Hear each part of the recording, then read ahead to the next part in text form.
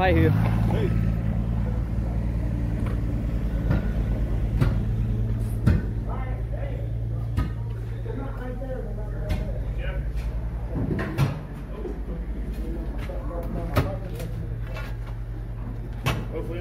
They're in the bottom of the wheelbarrow on that pile of mason crap. You don't get paid for a speaking role, so be quiet. Hey.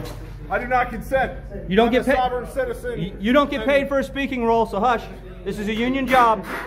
Go find your designated speaker. I'm gonna hold this wall up, sir. Right now, freak. Go sweep my dirt now. Move it.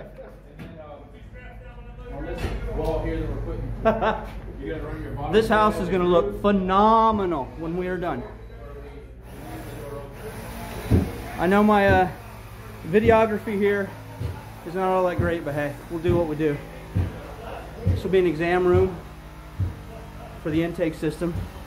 Intake being victims of sexual trafficking.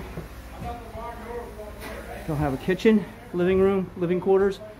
This whole building, the Bethany house, is going to be an intake home with medical and police officers, their initial intake after being rescued from sex trafficking.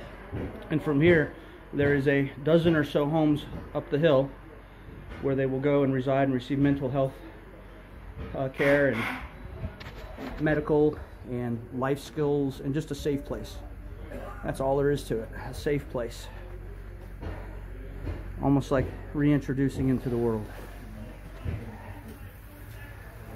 There is a lot of stuff going on. All right, so this is gonna, and he does not want to be on camera to save his life. He's avoided it so many times. This is Mitch. Say hi, Mitch. Hello. All right, boys and girls, this is Adam, Phase 1 Readiness, and I just wanted to give you a quick show and tell of what we're doing here with every trade you could imagine. All volunteers, and I'm going to make you dizzy. I'm out of here. Bye.